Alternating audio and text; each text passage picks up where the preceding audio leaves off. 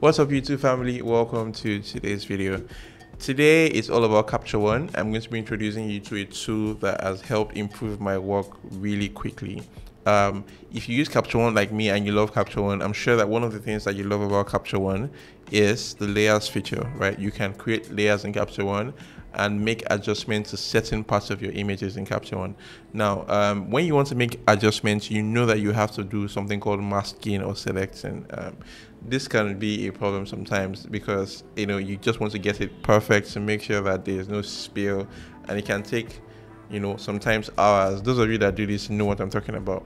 Now, Capture One has come up with this feature called AI Select, and AI Select is this tool that helps you to select things that could take you like an hour. It will take you literally seconds. So it's an amazing tool. It's almost like a cheat code. And at first, it was kind of difficult for me to figure out how to use it, but I kind of nailed it now. So I want to share with you guys exactly how to take advantage of this tool 100%. So let's just jump straight into Capture One and we'll start from there. Okay, so guys, we have an image here I shot here. Interestingly, I shot this with my Nikon D700. It's a 12 megapixel camera, but we're still able to create this amazing image with the camera. You can see here D700, and this image is completely edited already. I think I posted this on Instagram already, but I want to show you or use this image to kind of show you what I mean by the AI select feature. So I am just going to go to the original image and reset this to the start. So this is exactly how the image was shot. Now, one thing I like to do with my images most times in Capture One is I like to change the ICC profile. I usually like to use this Leica monochrome, where's it? M10 monochrome. And this is something that I just like the feel of it, right? It mutes most of the tones and it gives the image like kind of like a flatter base to start with. Those of you that shoot the video, kind of like log, not exactly, maybe like flat. So while I have this, let me just do 2x3 for this video. Now, while I've done this, you would notice that I like what it has done to the background and the skin and her skin, but not necessarily her dress, because her dress is now kind of like orange. It's no longer red. So to do that, I could just select reds and increase the reds, but or change the hue a little bit and change saturation. But if I did that, it would also affect her skin and every other thing. So we want to create a new layer by clicking add, and we're just going to name this layer jacket. Right, that's what she's wearing. And normally you would come to your brush here and you would try to press M, and then you try to start selecting her jacket like that. Capture One also has this one called the magic brush. It's also a good tool. You could just do this and it would select, it does an amazing job as well. But let me show you what AI Select does. So with AI Select, all you need to do is come down to AI Select and just hover over any part of the image where you feel like you want to select. So once I do this, you see that it completely selects the whole dress and it selects it perfectly. So you can just click on that, and once you click, the selection is done. Now, what can be confusing about AI Select is that because you're still in the tool, anywhere you go with your cursor, it kind of shows you a pre-selection. So the fact that the background is red here does not mean that it's currently selecting the background. You see that the actual selection is a deeper red, whereas the pre-select cursor or the pre-select icon is a lighter shade of red. Now, to get rid of any of this red, you just need to move away from the auto select tool, and you do that by pressing V.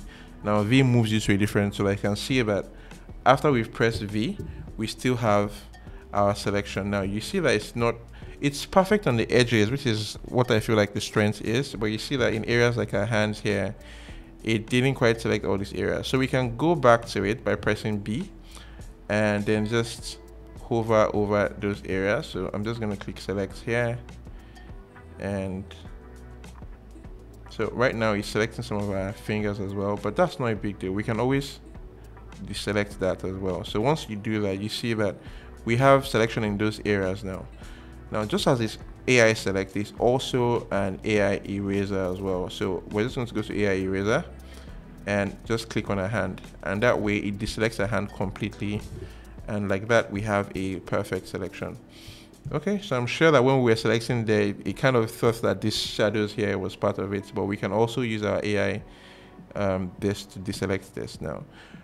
Sometimes you might have issues like you're trying to deselect this and it's deselecting this area as well. A quick solution or an easy thing to do is to click and drag. So you can just click and drag, and it kind of knows to deselect the area that you've just clicked and dragged. So once you do that, you press your V. Now we have a perfect selection.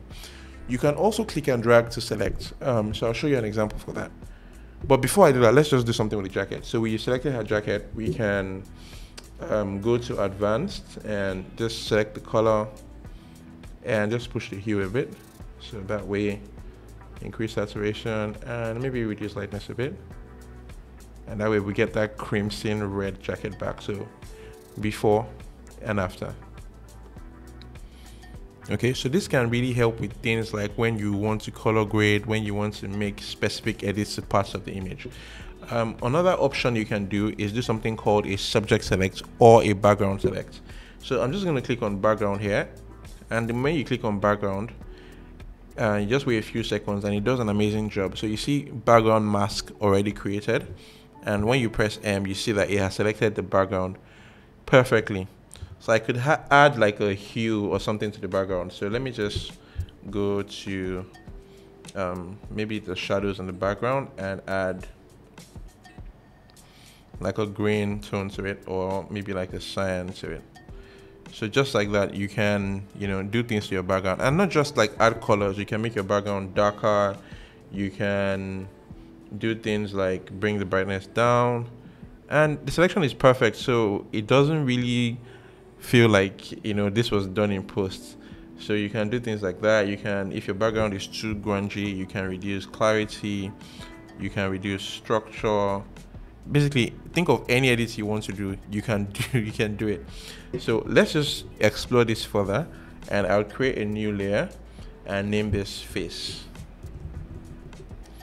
All right, so I named that face, and I'm going to press B again for my AI select tool. I'm just going to hover over her face. So hovering is showing you it's going to select her face.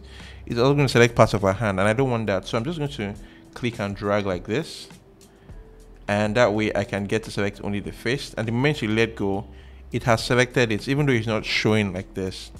That's why I just want to point out. The fact that the red is currently showing on the background is because my hand is hovering over the background. If I pressed M, you will see a darker red around her face to show you where the actual selection currently is.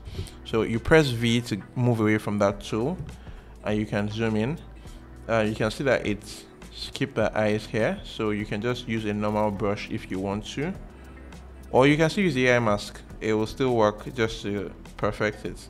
Now I chose this image because this is an actually challenging image because it's moody and there's a lot going on. So here I feel like her face, because I'm using a light to light her legs here, and it's a bit warmer. I like the tones here more than the tones on her face.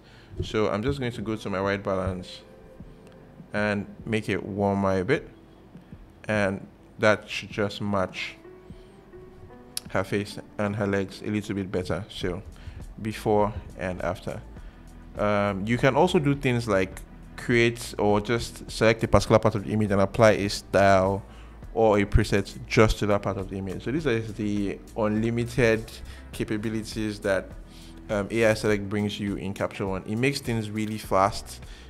Things that would have taken hours to do, you can do them in seconds. I can't imagine if I had to select this jacket by myself. That would have taken a while, and I'm not sure if I want to do that. So so that's just showing you what that does, and this is the final image that I actually came up with when I edited this picture and posted it on Instagram. If you want to know how I did this, or how I edit in Capture One, how I color grade, I have an amazing course. It's a 2-hour course teaching you everything you need to know about Capture One. I also have a preset pack. I'm going to put links in the description below for you to buy those. Let me know, guys, was this video helpful? Did you learn something? Have you used this tool before? Just let me know in the comment section below. Do you think that Lightroom has something better? I know that Lightroom has some interesting tools for selecting as well. I just like Capture One, really. It handles colors better for me. Let me know in the comment section below, and until next time, cheers, guys. Don't forget to like and subscribe, share the video with your friends, and yeah, bye.